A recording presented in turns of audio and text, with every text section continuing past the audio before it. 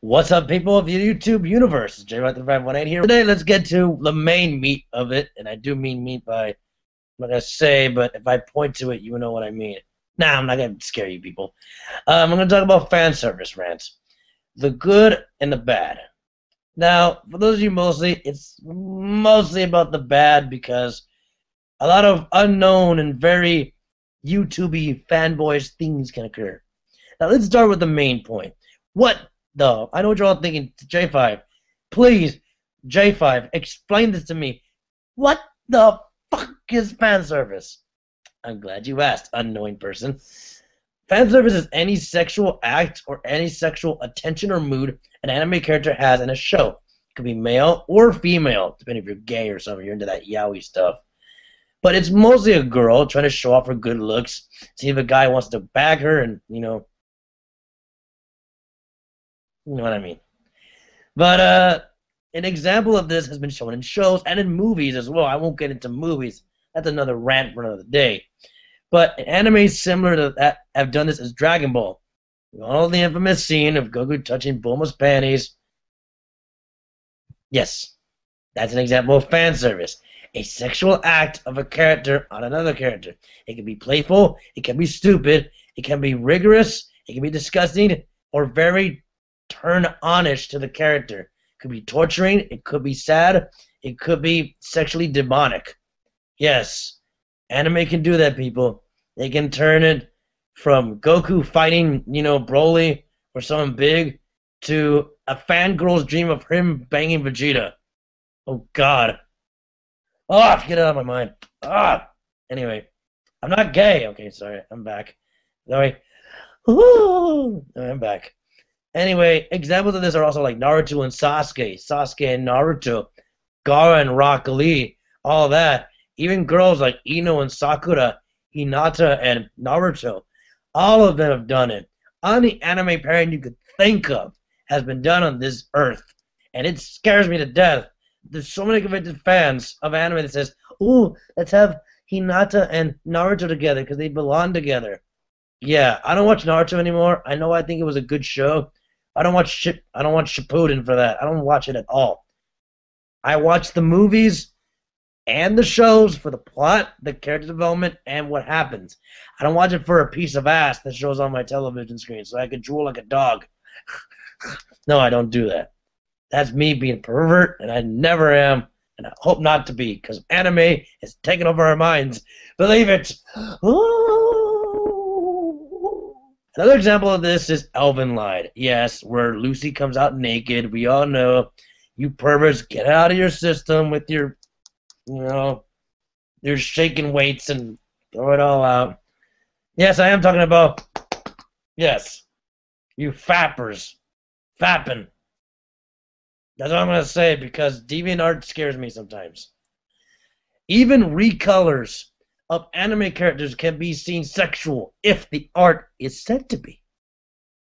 Shows like Ouran High School Host Club, I think many people know about that, with them having all men being hosts, age 10 to maybe 18. That can also be fan service for the girls who love, oh, steamy hot boys. Oh my god, I gotta watch this anime.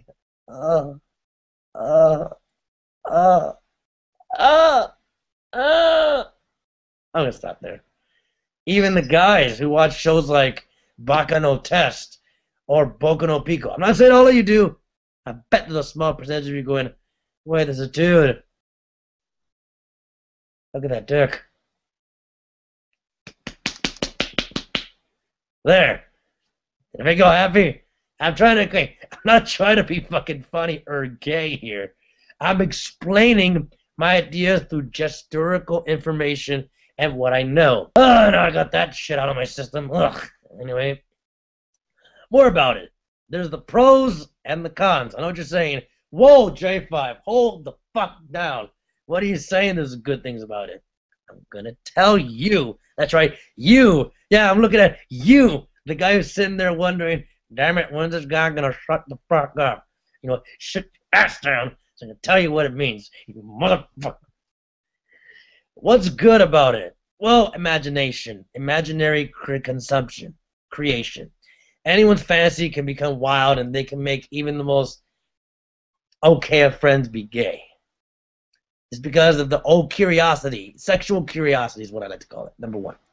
You can have an idea where a girl loves a guy loves a girl, a threesome, a sandwich. I'm going to stop right there because I don't want to explain too much. Hey, I told you I was going to get dirty, so I'm going to get down and dirty to this. Fan service can be sexual and non-sexual, all right? I'm serious. It can be from fan speculation, shows coming up. It could be a fan speculation of the plot.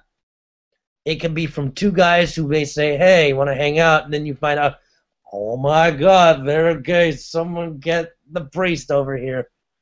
But, yeah, it could be something from the plot. You know, if they have fan service of, oh, what if this happened? Oh my God, what if this happened? What if you hooked up with that girl instead of that stupid skank? You know, all that. But, you know, it's what you make of it. Number two, the fan art. The fans create fan fiction. That's part of fan service. People can write suspicious fictional stories about people's favorite characters and just blow it out of proportion. I mean, literally, blow it out of proportion. I mean, dear God.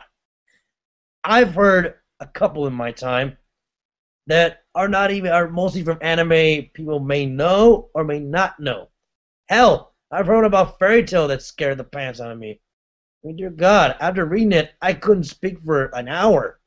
Just what I read and what I saw in that box of literary consumption. Ugh, it was weird. But anyway, back to an idea. Those are the good things. Now here comes the kicker, folks. The cons. And there are cons here, folks. So listen up.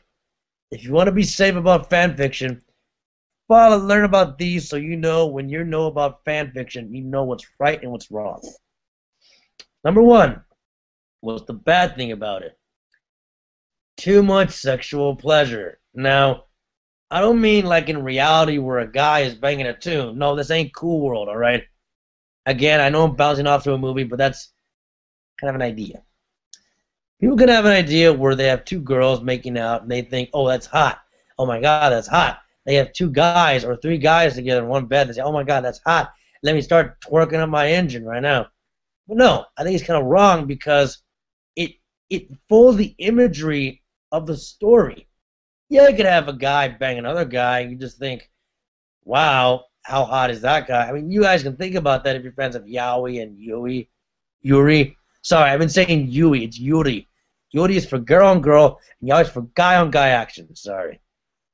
Stimulation, sorry. Anyway. But back to what I'm saying. It can really project the wrong messages to people watching it. They can say, oh, my kid can't watch this because there's sexual stuff on that television. Turn it off. Others can say, no, it's an expression of love. Though that may be true. Thus, that, like I said in the last reduction of this, to see back to the ancient Greek arts, starting to get up the history, the whole sexualization of human beings has been out there since the dawn of time. This can be well applied to anime, as they can as well do that. So just take your time, just stop touching yourself, or whatever you do, you'll be fine. Number two, too much bitching, alright? I know this is kind of stupid, but too much bitching about, oh, I want that hot guy over there. Why is he not real? Why can't he take me back doors and show me the way out? Okay, people, let me just explain this for the pure thought and for you to know you're a real person. You cannot have sexual relations with something that's made of ink and paper and is digitized in a computer. That is impossible. It's irrational. It's a little and it's a little stupid. Come on, people. We're all mature about this. We can understand little hormones in our bodies. I mean, some of us are young teenagers. I mean, I'm not anymore. But I remember feeling that kind of, tension building in my body, hormones growing up, the muscles tensing and, all that.